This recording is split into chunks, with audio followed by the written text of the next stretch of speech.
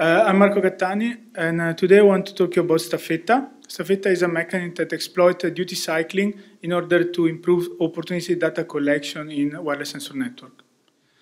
Let's first give you a brief explanation of the problem of data collection in wireless sensor network, very brief.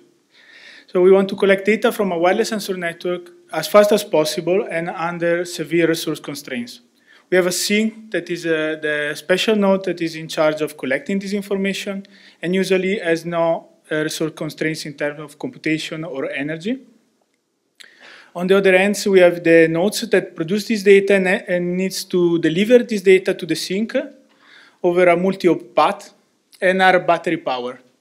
Because they're battery power and they need to fulfill some application requirements in terms of lifetime, they need to duty cycle the radio. And this means basically they can only keep the radio on for a very short amount of times at the periodic amount of time.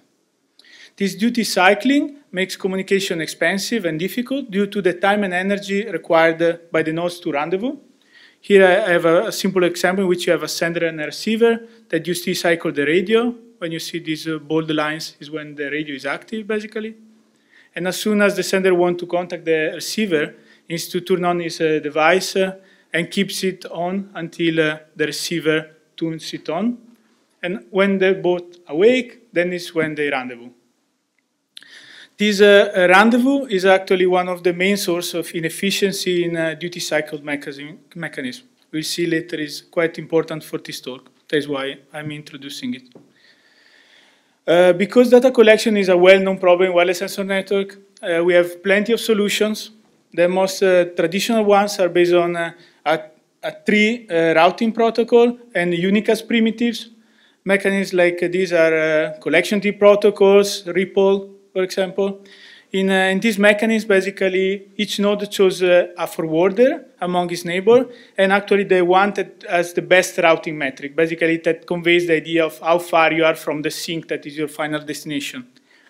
In my mind, these mechanisms are like FedEx trucks that needs to deliver a packet somewhere. They just take their GPS system and follow the shortest path. Unfortunately, because of the rendezvous problem, sometimes these paths are not the fastest one, because the best nodes in your next top neighborhood maybe is not the one that will wake up very soon. In this case, like if you want to do the analogy with a courier truck, is like taking the shortest path independently of the traffic in the city, okay? And also because of always the best paths are used, here we have a problem because first, the best connected nodes are overused, so the load in the network is not well spread. And also we have a fragility when there are dynamics in the network. If one of the good nodes dies, then we have problem delivering our packet. On the other hand, we have opportunistic routing mechanisms that use an anycast primitive. In this case, instead of selecting only just one forwarder, the best, they choose a subset of their neighbors as a forwarding set. And basically, they choose the first one that wakes up. In this way, they are able to reduce drastically the rendezvous time while keeping the routes quite short. Of course, not the shortest. And this, in my mind, reminds me of the bike courier, that in order to deliver the packet, they decide at each corner which is the best route independently if it's the shortest or not. But they take into account traffic and other shortcuts. Another good thing about opportunistic routing is that it's robust because it provides path diversity. So because the choices are made every time, we choose many paths in order to deliver to the sink our message. So if one of the paths is broken, another one will be used. Plus, the network load is more diverse. Okay? These are good things we want from our protocol. Ideally, we would like a mechanism that follows both a short path and a fast path, fast in terms of forwarding times, and also provide robustness to dynamics and also diversity in order to have a better network load. This is what Staffetta, the mechanism I'm proposing, does. Basically, Staffetta empowers opportunistic mechanism by making the choices towards the nodes that are closer to the sink more probable. Okay? This is basically the picture, what the picture represents. Instead of having only one or few, basically we can forward to everyone, but the probability to forward to the best node, the ones that are closer to the sink, are higher, okay? Let me give you an example just to understand better. This is what will happen in a tree-based approach. We have a node number 3 that needs to deliver its packet to the sink. So we'll wake up and wait until node 1, the best forwarder, is awake. This time it takes a lot of time. This is basically the rendezvous time, right? After one wakes up, it will immediately forward to the sink because, as we said before, the sink does not have energy constraints. It's always on. It's immediately ready to receive a packet. This is instead the opportunistic version of the same problem. So basically, in this case, the first node to wake up is 2, is in the forwarder set of 3. So basically, node number 3, immediately, as soon as number 2 is awake, it will forward to 2, 2 will forward to 1, and so on. In this case, we can see that the rendezvous time of this node is shorter, but because not the shortest path is used, basically, the final latency is not very different from tree-based approach. In general, it's better, but it's not yet the best. So what happened with opportunistic when we put Staffetta on top, and what basically we bias the choices of opportunistic towards a better node. How do we do that? Basically, we make the nodes that are closer to the sink to wake up more often. This way, we attract the messages. So in this case, for example, I just made node 1, that is the best node in this case, to wake up twice as often. And what you can see is basically that node 3 immediately find as a first node, node 1 instead of 2. Basically, we have a similar path length of the tree-based approach while having a very reduced rendezvous time. And it is basically the main idea of Staffetta. Now that I explained you the basic idea, let's go deep a bit in the mechanism. Staffetta is based on 2 steps approach. The first step is exploit the relation between the activity of nodes and the rendezvous time, the one I just explained, in order to create a gradient where the nodes close to the sink are the more active.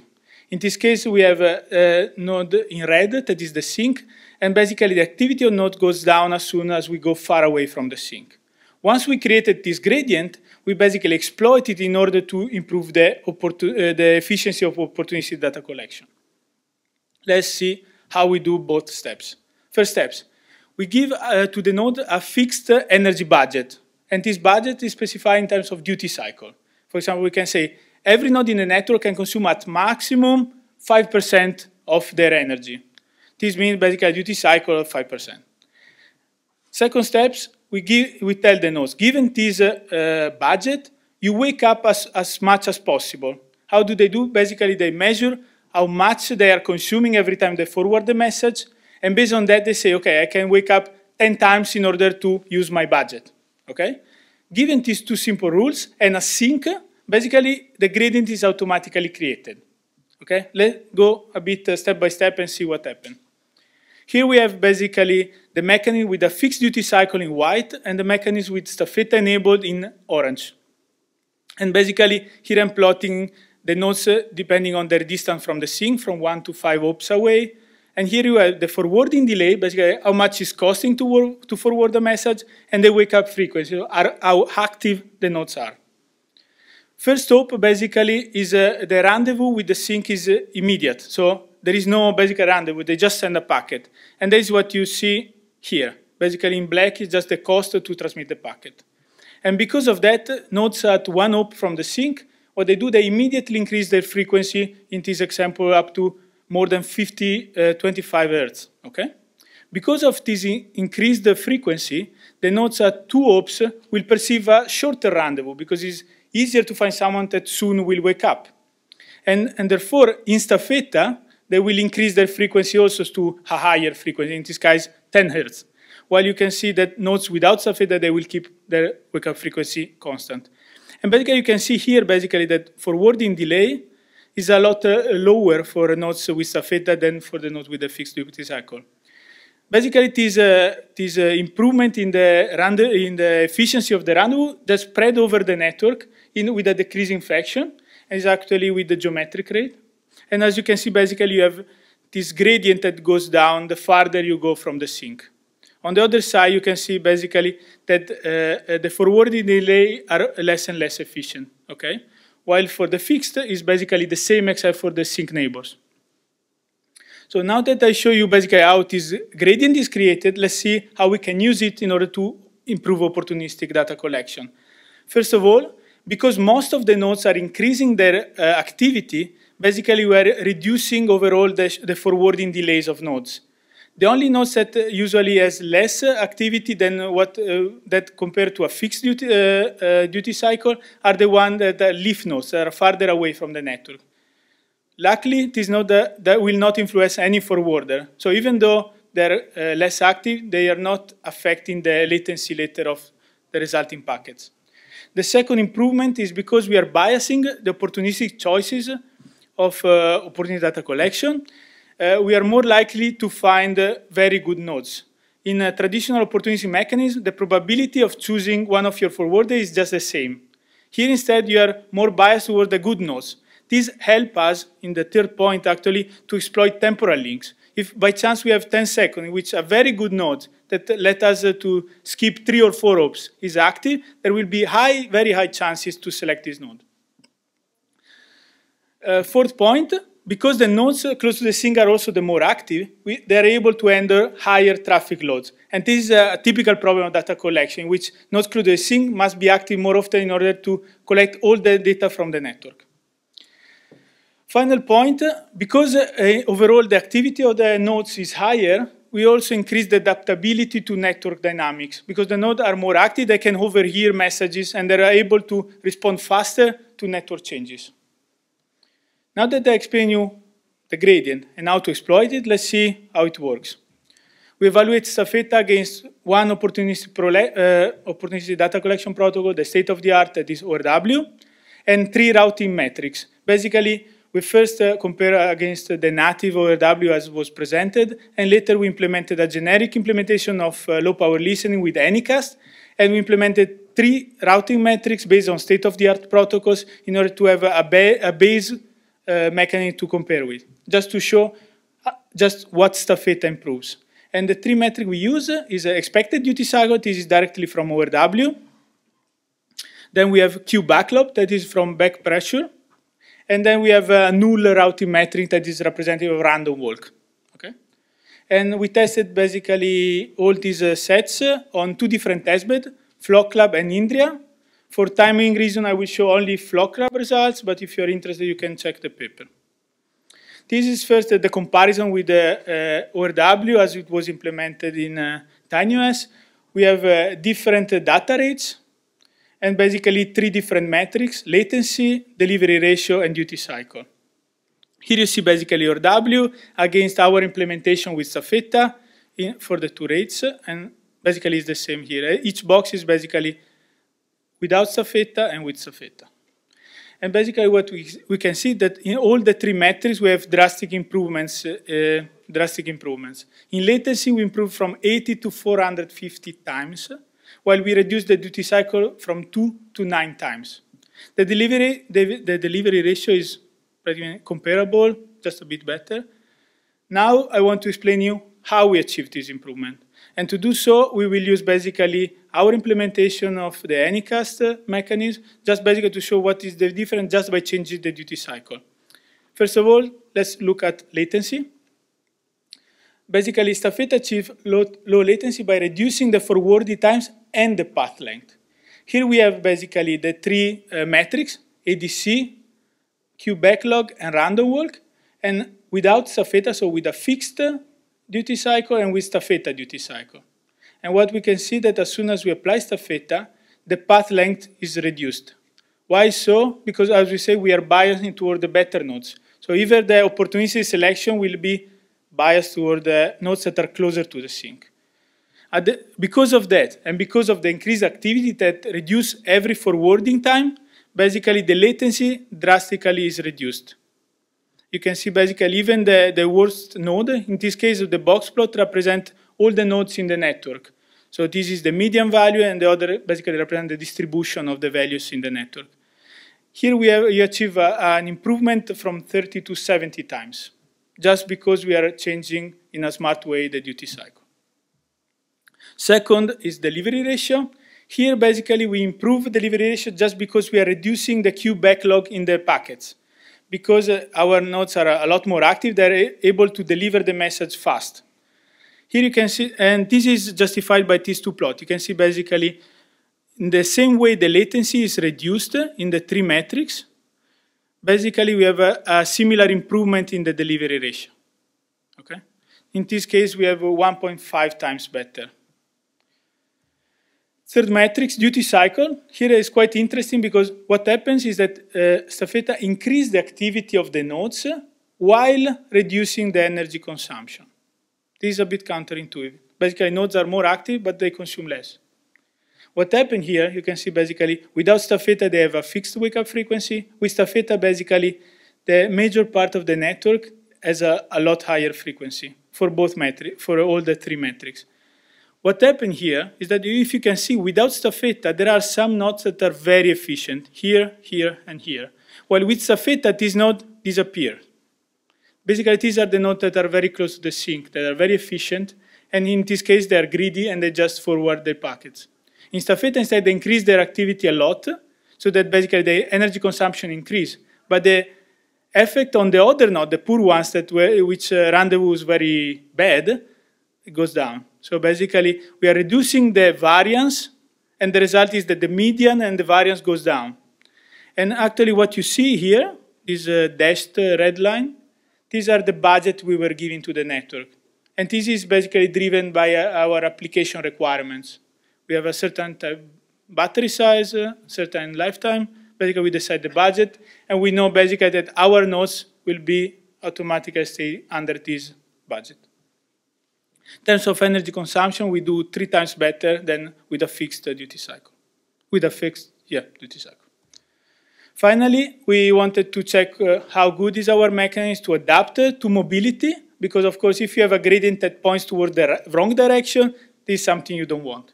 So we took a Flock Lab testbed, and we make the sink to move to 3 positions. Position 1, position 2, and position 3. And basically, we plotted the characteristic of 3 sets of nodes, the one-hop neighbors of the 3 positions, okay? Yellow, red, and black.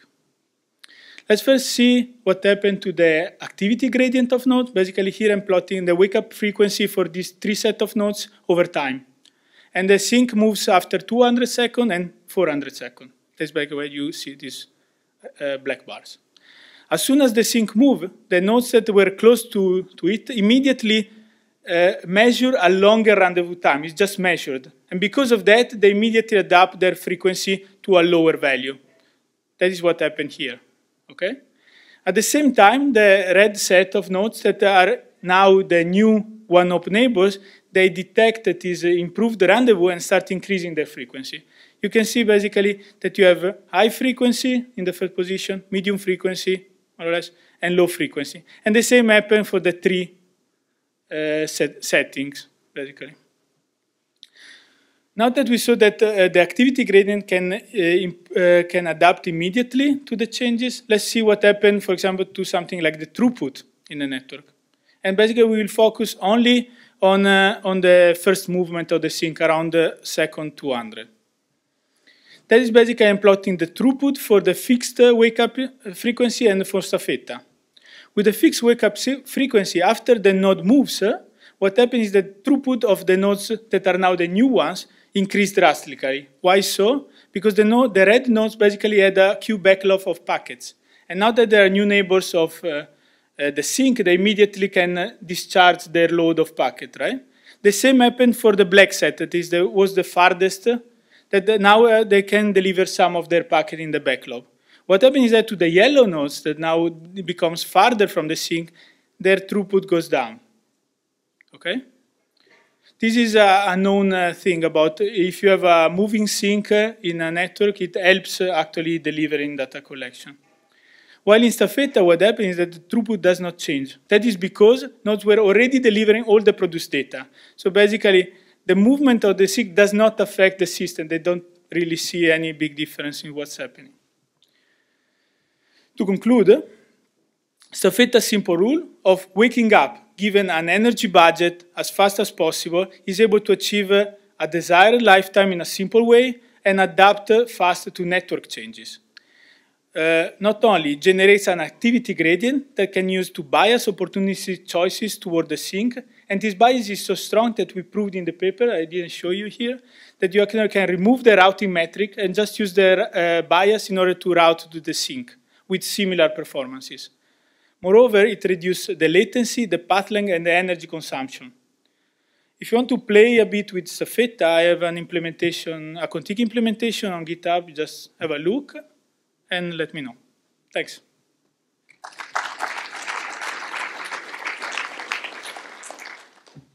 We have time for a few questions. If you stand up or if you come to the mic, that'd be good. Thank you. Okay, thanks for the presentation. My question would be that you propose an opportunistic routing mechanism and then compare it with the best available opportunistic routing mechanism, but that is not sufficient for me. Over the last 2-3 years, we had a lot of protocols related to capture effect, and how would you, I mean, if you don't compare quantitatively, how would you qualitatively or generalize your contribution in the big picture that why should I use your protocol and not the ones from the last 3 years? Thank you for the question. Actually, I will not like to sell Staffetta as one mechanism for data collection. Of course, we compare that with the state of the art, but it's actually a duty cycling mechanism that improves opportunistic. So it really depends on what opportunistic mechanism is over Staffetta. And so I would say like I can compare the actual version of opportunistic mechanism with underneath Staffetta and compare with the state of the art like a glossy or mechanism like this. But I think that the problem is that here I want to show you what the smart duty cycling gives to opportunistic, right? So if in the next week you will have a new opportunistic mechanism with a better routing, then also the performance of Staffetta with that will improve, right? We saw already that depending on the routing metric you're using, you have very different performance. So of course you can compare. I will say also you're looking at quite different goals, because here you just have data collection, the other is more generic, I would say. Yes. Yeah, but I'm not concerned, I just want the best performance. That's I agree that if now you want an application that do data collection, you should have to compare, yes. Hello. This is Hyungjin Kim from UC Berkeley, and I have a simple question. Definitely, it is a collection-oriented mechanism, right? But do you have any idea what will happen if it handles the downward traffic? In most application, even though downward traffic is very rare, but it has, right? So. Thanks for the question. Actually, I was thinking how you could do that, basically. The idea is that whenever you rendezvous with a node, you could have a push-pull data exchange, so the data can go on both directions. And what you could do in ways that are similar to what was done in opportunistic RPL is basically you keep a track of which nodes pass through you, and you can basically on an hypothetical routing tree that is not very defined in opportunistic mechanism, but is still there, you could basically make the node to go back downward towards the farthest ways. It will not be great in latency, because nodes farther away, they are the ones that are least efficiency. But with the push-pull mechanism, at least you will be able to provide at least the delivery of the message to the leaves nodes. And with your proposal, then, compared to the conventional opportunity routing, the downstream traffic delivery latency will be improved also? It will improve for all the nodes which activity is increased. So I would say for all the nodes except for probably the leaves. Because in this case, in order to fulfill their budget, they will wake up probably less often than their initial frequency. But that depends on your budget and the starting frequency. Okay, thank you. Hi, Usman Raza from Toshiba Research. I have one question regarding power consumption. So basically, typically in wireless sensor networks, we think that once data start moving closer to the sink, the nodes which are closer to the sink consume much more energy because they are actually transmitting more data. And now you have this mechanism in which you intentionally make nodes which are closer to the sinks wake up more time, actually wake up often and consuming more energy. So what is the minimum and the maximum energy consumption? So my question is that would it cause an imbalance between the load on your sensor nodes and the maximum power consumption and the minimum power consumptions are too far away that some of the nodes will die very soon and some of the nodes will not? Thank you. Thanks for the question. Thanks also because I can clarify this point. Actually, what our mechanism achieves is to reduce the variance in the energy consumption and also gives you a maximum energy consumption. That is something that is interesting if you want to have a minimum lifetime. The idea here is that we are exploiting the presence of the sink. And because there is a sink, the nodes, the one-hop neighbors are very efficient. And basically what we are doing is to make these nodes to work a bit more than the others in order to spread the sink benefits to the rest of the networks. In the traditional mechanism, let me see, okay. In traditional mechanisms, what happens is that these nodes, the traditional is in white, these nodes are very efficient and these one are not.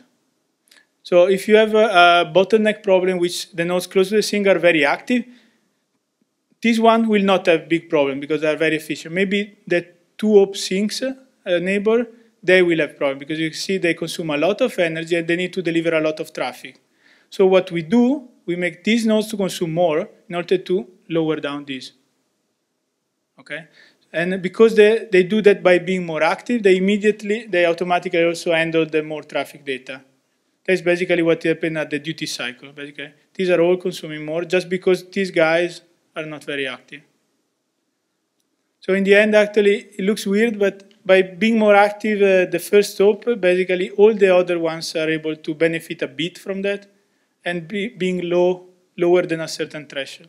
So I would say the balance here is better than deterministic mechanism. Actually, I want to follow up on that. If you looked at the network lifetime, then would it not be harmful? Like, would Staffetta not kill sort of the one-hop, two-hop neighbors earlier than? So basically, it depends on how you define network lifetime. So here you can see basically the distribution of duty cycle in the network. So if you basically look at the worst case, so as soon as one dies, basically we'll have to compare these two bars. If you look at median, these two, but if you can see basically on every part of the distribution is lower, except for the best one. But so if your lifetime is when the last node dies, then we are making it worse. No, I guess what is the application, right? So you're trying to collect data at the sink. And yes. So if I can't deliver data to the sink, that's when I have a problem. And it seems like the nodes that will first die while using Staffetta is likely the one-hop neighbors. And then. But yes, maybe. Here I don't specify which over, but they're all under a budget. And because you define the budget based on AR calculation, basically it will be more likely that with Staffetta, a lot more nodes will die just after your deadline rather than a traditional mechanism. But because you can set the deadline, who cares, right? Well, if there are no more questions, let's thank the speaker again.